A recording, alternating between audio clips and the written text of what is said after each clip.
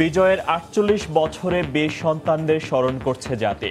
জাতীয় স্মৃতিসৌধে রাষ্ট্রপতি ও প্রধানমন্ত্রীর শ্রদ্ধা।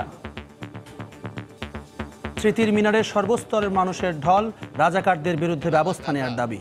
যে তারা এই বাংলাদেশে যেন মাথা উঁচু করে না দাঁড়াতে পারে। দুর্নীতিমুক্ত, সন্ত্রাসমুক্ত, জঙ্গিবাদ মুক্ত একটি বাংলাদেশ চাই। 2030 সালের মধ্যে বাংলাদেশ উন্নত বাংলাদেশের কাতারে চলে যাবে। বাবার সাথে এসেছি শহীদদের শ্রদ্ধা জানাতে। প্যারেড গ্রাউন্ডে সশস্ত্র বাহিনীর বর্ণিল কুচকাওয়াজ।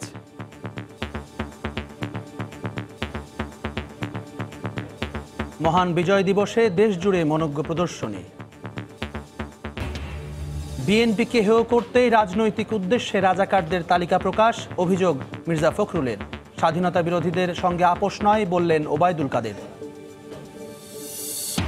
মুক্তিযোদ্ধাদের পূর্ণাঙ্গ তালিকা এখনো না হওয়ায় যুদ্ধাহত বীরদের আক্ষেপ, স্বাধীনতার সুবর্ণ জয়ন্তীর আগে প্রকাশের দাবি।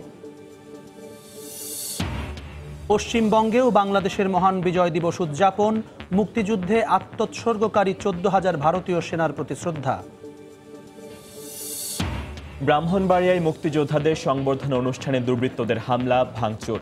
স্বাধীনতা বিরোধী শক্তিকে দায়ী করল প্রশাসন।